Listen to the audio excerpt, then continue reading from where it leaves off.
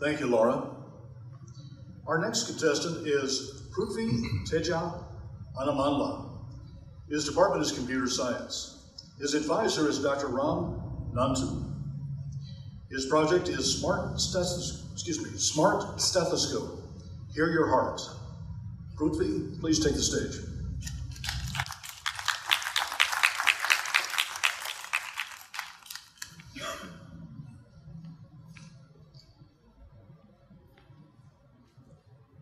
Hi.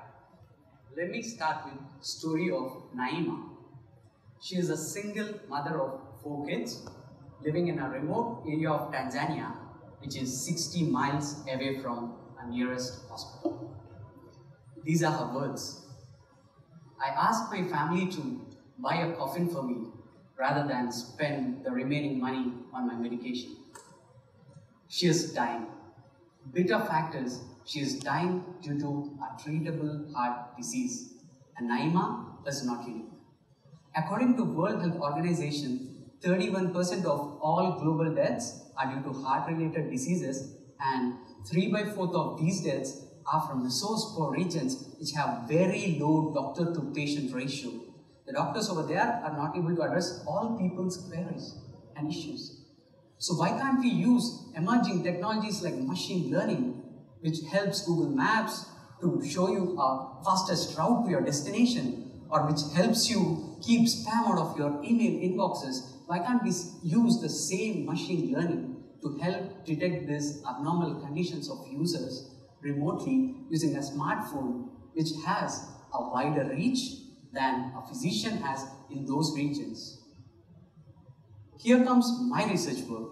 I have developed a smartphone application which records users' heartbeat and uses machine learning to identify these abnormal conditions.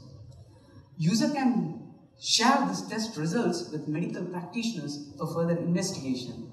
And even it's useful for a physician to record, visualize, and listen to these patients' heartbeats more conveniently. Now, how does it work? A stethoscope is used to listen for any irregular sounds, and it requires years and years of experience for a doctor to relate it to an abnormality. But intelligent machine learning model here does it all. I have collected heartbeat audio files from people with various conditions like normal and different kind of abnormalities as shown, and trained a machine learning model out of it. The final machine learning model is intelligent enough to recognize the user's heart conditions with 88% of accuracy, and I'm working to improve it.